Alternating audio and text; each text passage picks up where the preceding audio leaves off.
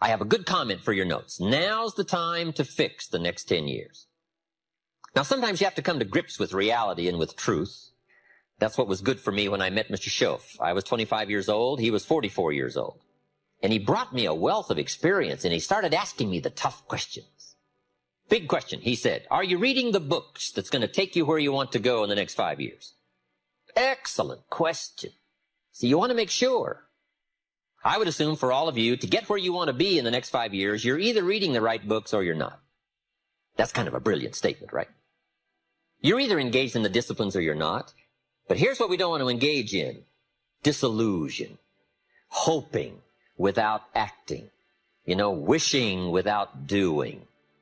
So the key is to take a look and say, where am I? What could I do to make the changes, to make sure that I can take more certain daily steps toward the treasure I want, the mental treasure, the personal treasure, the spiritual treasure, the financial treasure. I don't want to make any errors. Now's the time to adjust my daily program to take me where I want to go. You might draw a little circle. This is where you are. 10 years from now, you could be here, or 10 years from now, you could be here. And the difference in 10 years between here and here could be significant in money and lifestyle, treasures, equity. In 10 years, an incredible difference. But right here, a small difference in the change of discipline, the change of thinking to start you on this journey versus this journey. Now, it's also very important intellectually to know whether or not you're headed this way or this way. And once you decide, 10 years from now, I think that the gathering of my intellectual and personal and spiritual and moral and economic treasure may not be that great. The key is to start right now making these changes to walk this new road. But here's what's exciting to me. Just a few daily disciplines makes a great deal of difference in 1 year, 3 years, 5 years. Just a few daily disciplines. Whether you wind up here or here. Good question. 10 years from now, you will surely arrive. The question is, where? We don't want to kid ourselves about where. We don't want to kid ourselves about the road we're walking. I had a day shortly after I met Mr. Schoaf called, Do Not Kid Myself Anymore Day. I don't want to go disillusioned anymore. I was using the cross-finger theory back when I was 25, 24, 23. I finally decided that the cross-finger theory was not going to get me what I wanted. That isn't where the treasure lies. That I'm going to have to make sure which of these ways I'm headed. But a few reading disciplines and a few disciplines of mind and a few disciplines of activity, and you can make all the difference in the world whether you wind up here or whether you wind up here. But just a few changes. Sometimes we get the idea that we're doing about 10% and there's about 90% more that we need in order to make the difference for our fortune. And probably the opposite is true. We're doing enough things to have bought and shared in the good life so far. And maybe all you need is that extra 5%, 10% of intellectual change, activity change, a refinement of discipline, a refinement of thought. And all we need is the ideas to make those simple changes. And the equity starts gathering in 1 year, 3 years, 5 years, 10 years. So here's one of the key questions of the evening. Starting tomorrow, what are you going to do that'll make a change in your life's direction? Good question. What are you going to do starting tomorrow that'll make a difference? Now, see, if you don't do something starting tomorrow that'll make a difference, guess what? It's going to be the same. And see, that way you can guess what the next 5 years are going to be like. Look at the last 5. Because the next 5 are going to be like the last 5 unless you, major key, tomorrow, change it all. Or change a little, or change something, or don't change. It's choice time. You can do whatever you want. But it's nice to know any day you wish you can change your whole life. What can you do starting tomorrow that'll make a difference? Good question. What can you do with economic chaos, massive disappointment? What can you do with a broken heart? What can you do when it won't work? Good question. If you want your life to change, here's the source of it all. Ideas plus inspiration. Now, ideas are not that far away. Everything you need is within reach. The ideas you need for life change or business change is within reading reach. It's within listening reach. There's probably a library not too far from you. The problem is, right, there's a library there, but most people drive by. Very few drive in. Do you know how many people own a library card in the United States? 3%. And guess how much they cost? Nothing. Wow. But see, it's within reach. Now, the key is, who's going to reach? There's a simple Bible phrase, and I'm an amateur on the Bible, but here's what it says. If you search, you will find. But it's very important to know that finding is reserved for the searchers. We don't find what we need, we find what we search for. Needing is not the prerequisite to getting value. You can't be a needer, you have to be a searcher. But if you'll search, if you'll try, if you'll go, if you'll listen, ideas are within reach. And ideas are life-changing. There's nothing so powerful as an idea whose time has come. A business idea, a social idea, an investment idea, good health idea. All you need is just the refinement of an idea to make an impact on your life. Gather treasure, gather equity, gather wealth. Because it doesn't take much to make a significant difference as the time passes. A good note for you to take. We could all use a little coaching. Listen to someone's experiences and see if it might cause for you a little moment of correction so that you can make some changes that'll add up to some extra worth in the next 1 year, 3 years, 5 years.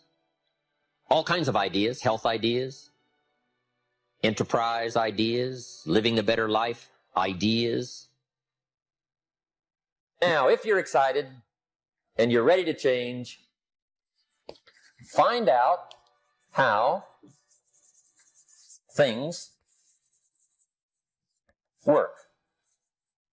The first key to doing better is find out. To change your life, really, you need ideas. There isn't anything an idea can't change.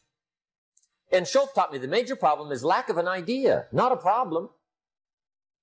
At first, I didn't have any money. I said to Mr. Schultz, I don't have any money. He said, that's not a problem. Now, see, up until then, I always thought it was. Right? I was confused. He said, no, the problem is lack of an idea on how to create money and wealth. It isn't lack of money, it's lack of ideas. So if you get the ideas, so you can change anything. Now, to get ideas, you need a constant study of finding out. Now, Schultz also said, when you find out something that works, put the information in your journal. Don't use your head for a filing cabinet. Put it in your journal so that you can do the next best thing. Repetition, repetition, repetition. Go over it. And if you repeat it, go over it, sure enough, someday, some mysterious day, the idea takes root, starts to grow, and shows up in your bank account, and your dress, and your personality, and your lifestyle. But capture the ideas in your journal. Find out how things work. Schultz gave me this word for my life change. He said, study. Great word. If you wish to be successful, study success. If you wish to be happy, study happiness. If you wish to be wealthy, study wealth. Don't leave it to chance. Make it a study. Some people just go through the day with their fingers crossed. See, that won't do it. You've got to study the things that can change your economic, social, spiritual, personal life. Become a good reader. All of the successful people I know and work with around the world, they're all good readers. Curiosity drives them to read. They got to know. Become a good reader. Now, that's my opinion. Listen to the other lecturers and listen to me and make up your own mind. Don't be a follower. Be a student. Okay? I say, really, for life change, you got to read. One way to learn is from your own experiences, but another way to learn is from other people's experiences. See, one book might save you 5 years if you read it. Did you know there's books on how to be stronger, more decisive? Be a speaker, be a leader, have a better effect on other people, develop your personality. Did you know there's books on that? And people don't read them? How would you explain that? And they can read. Did you know that hundreds of successful people have written their stories in books, and they wrote down how they did it, and people don't read it. How would you explain that? The guy's busy, I guess. You know, you get tied up. The guy says, well, yeah, you work where I work. By the time you struggle home, it's late. You got to eat a bite of supper, watch a little TV, get to bed. You can't sit up half the night reading. And the guy's behind on his car payment. Good worker, hard worker, sincere. But you got to be better than sincere and work hard. Otherwise, at the end of your life, you'll wind up cold, stony broke. You got to be better than a good worker. You got to be a good reader. You may not be able to do all you find out, but you should find out all you can do. See, you don't want to wind up at the end of your life and discover that you've lived only 1/10 of it. And the other 9/10 went down the drain. Not for lack of opportunity, for lack of information. Now, here's the best human virtue for finding out. Curiosity. Make a note of that. Curiosity. Be curious. You might add a word to it that'll help. Childish curiosity. What will kids do if they want to know something bad enough? Bug you. That's the phrase. They can ask 1,000 questions. You think they're through? They got another 1,000.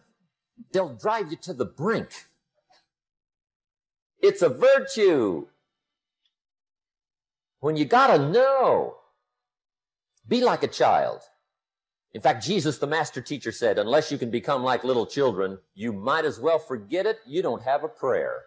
Excellent advice. You gotta be like children. 4 ways, in my opinion, to be like a child. Number 1 is curiosity, and number 2 is excitement. Get excited like a child over your ability to make yourself do anything for change. 3rd is faith. Have faith like a child. Adults are too skeptical. And 4th is trust. Trust is a childish virtue, but the rewards are incredible. So be like a child. Now, there's millions of books, so you can't read all the books. But here's what I mean by read all the books. Read all the books you need to read to make your fortune, become powerful, influential, healthy, prosperous, aware, bright, helpful, partnership, father, mother, grandparent. Read all the books you need for your life to flourish and become the best it can possibly be during the course of your lifetime. Read all of those books. Don't be short on that list. One of the greatest experiences any of us can have is the experience of influence. To persuade somebody that we've got a good idea, or to persuade somebody to buy a product or consider a service. To be able to influence somebody to a way of life, a product, an idea, a company, a corporation, an enterprise. Influence is one of the greatest of life's experiences.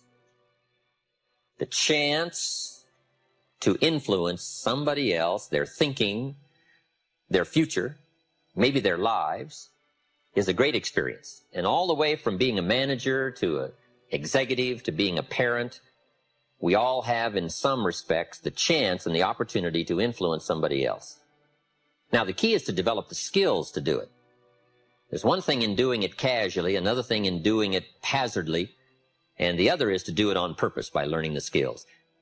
Gathering the skills to help influence people to a way of thinking, to a product, to an idea, to an enterprise, or just to a better life. I think, first of all, to get more, we need to just be thankful for what we already have. But let's be thankful for where we are, because that's how good ideas start to flow. Thanksgiving for what you've already got. Here's what blocks the flow of all good information: cynicism. It's not that difficult to be a practiced cynic. Feeling cynical about circumstances, cynical about place, cynical about opportunities, cynical about people. But if we turn that around, turn cynicism into thanksgiving, now the ideas can flow, information can flow, refinement of ideas can flow. So that's number 1, be thankful. Here's number 2, be eager to learn. No matter what you know, There's always some more. There's nothing like a good, powerful discussion to refine an idea. What we want is ideas that pass the test of the tough questions. And it's good to be around people who can ask the tough questions. Debate has a unique way of refining ideas that can become of value. But here's what I ask you to do. Argue with all this stuff later. Go back over your notes and relive the experience and think about what we've shared with you here. The key is to stimulate the mind, to think thoughts and to think ideas, to open up channels of information. Refinement of intellect is where the future fortune lies. But be eager to learn. And the last comment is, be a good listener, which isn't easy these days. Everybody wants our attention. Radio voices and television voices and advertising voices and political voices and social voices and religious voices and community voices and family voices. And how do you sort through all the voices and give extra time to a voice of substance? It isn't easy. But if you'll practice the art of good listening, no telling what you can find in the way of ideas that can help change your life. The next key word is inspiration. Inspiration is a mystery, why some people are inspired and some are not. Who knows what that mystery is? Emotional vitality. Some people have this incredible zest for life and an appetite for living well and doing well, and others seem to take the ho-hum attitude, let it slide, and hopefully it'll work out anyway.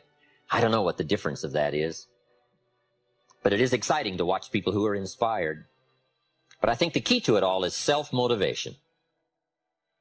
Personal inspiration, drawing emotional vitality from life and the challenge, going for it. We all admire that.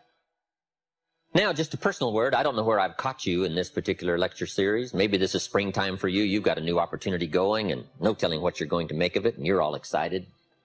Maybe some of you, we've caught you in harvest time. Maybe you're celebrating. Maybe this is the summertime for you, when sometimes the going is tough, and the weeds are attacking your garden, and the bugs are after your values. Summertime is an interesting time. It's not that easy to last from spring till fall. Summer's a test, and especially when the creditors are calling. So I don't know, maybe we've caught you in a testing time. Maybe this is challenging time for you, the summertime. Maybe I've caught you in winter. And I'm sure we've all had some of those winter times, sort of desperate times, decision-making times. Maybe I've caught you in this series at the fork of the road, and some of the decisions you make in the immediate future are going to have everything to do with your next 5 years, 10 years. And I've been to a few of those called forks in the road. I mean, which way do you go? What do you select now as your next path of opportunity? And maybe these are trying times for you. Winter can be a source of trial when the push is on and the press is on. You got to get going. You got to take action. The disciplines is the miracle process. And here's how to get the miracle of your future going as far as disciplines are concerned. Number one, do what you can. You might go home and set a whole new pace for yourself, and we call it cleaning up neglect. Should walk around the block, could walk around the block for your good health. Don't walk around the block. See, you're on the wrong track. Should read, could read, don't read. On the wrong track. Should call, could call, don't call. On the wrong track. Could change, should change, don't change. You're on the wrong track. Don't let neglect destroy your days, destroy your life, and destroy your future. Go back and do what you can. And if you'll do what you can, then life will give you some extraordinary things to do. You got to take care of the small disciplines before life will give you a chance to handle the more complicated disciplines.